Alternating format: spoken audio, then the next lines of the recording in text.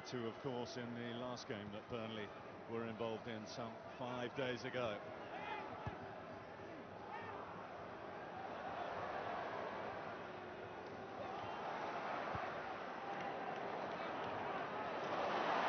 Murphy.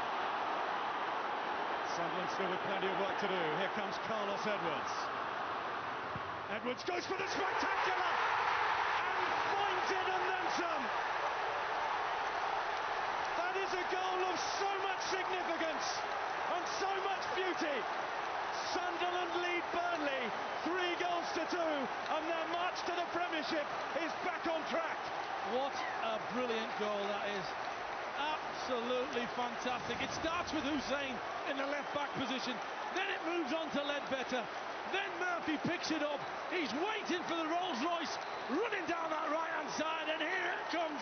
It arrives right on cue, and if you give him half a yard like he is given to cut that right leg of his and put his strike in like Joey Good-Johnson does, you're going to expect what's going to happen, because that's going to happen.